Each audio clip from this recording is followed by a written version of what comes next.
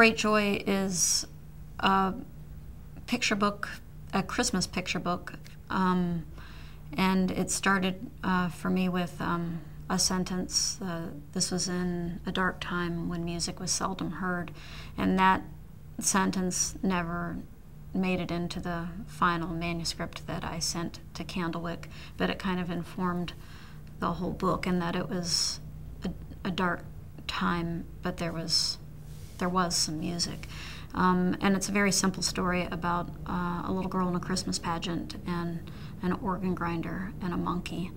And writing a picture book is a profoundly different experience than writing a novel.